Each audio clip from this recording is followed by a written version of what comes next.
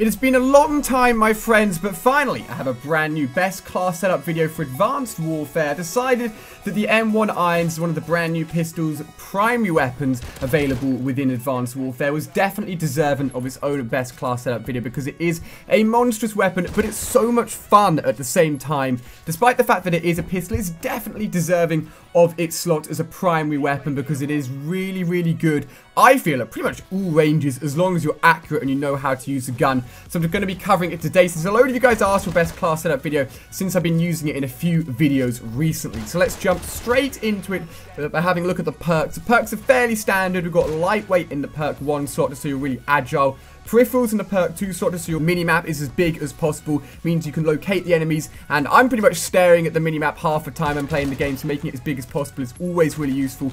And for perk 3, I've gone for hardline and blast suppressor. I was running around with scavenger, but I just found I had loads of ammo spare, and honestly this class just does not need scavenger, and hardline's going to allow you to get to the kill streaks as quickly as possible, and kill streaks is one of the fun things that links in with this class as well. So we have gone for some fairly big kill streaks. You don't have to get them all the time, but that's not the point. The point is, every now and then you will get them, and it's going to feel absolutely awesome knowing that you've wrecked a team with just a pistol as your primary weapon. So we've gone for UAV, just a standard UAV, the aerial assault drone, which I've customized with 2 additional add-ons basically, which makes it 800 points. I've gone for the rockets and also the AR HUD. The AR HUD just makes it easier to locate enemies when you're controlling it, and the rockets are just super, super powerful and basically one-hit players. You've seen me use them in live videos recently as well.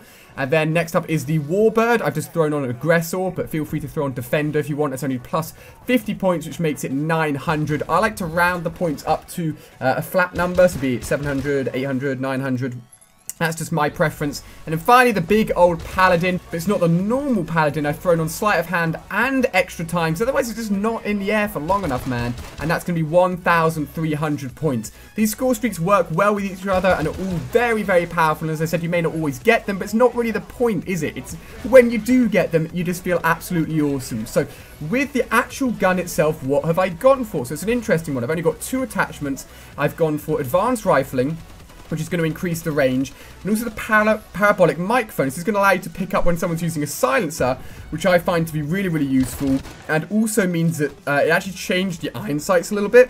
So if you look at me when I'm actually aiming down sights with a gun, it's got like a flat rail to it, and that's what happens when you use a parabolic microphone, and I actually really like it personally. Maybe you don't. If you don't, feel free to switch it out for a different attachment, maybe quick draw, but I really like it. I feel it only needs 2 attachments, and the reason I really like this gun, as I said, is it works amazing at both close range and long range. Close range, just hit fire, spam those 6 bullets, make sure your hip fire reticle is actually on the enemy, and you're going to drop them extremely quickly, almost like a shotgun. And then at longer range, basically just aim down sight, try and not move too much, try and keep on target, and you can pick people off at really, really long distances. This gun has almost no recoil, and that's why it's so amazing at those longer ranges. And that's why, personally, I don't use akimbo. Akimbo is a very popular choice for this weapon, and trust me, it does work well close range, but it pretty much means you're ruling out all long-range kills, which you just don't want to do. This gun's great at long range, man, and as you see in the gameplay, I try and use it at all ranges and really take advantage of what this weapon is capable of. So hopefully you guys can apply this class. You can see it on screen here, the full class setup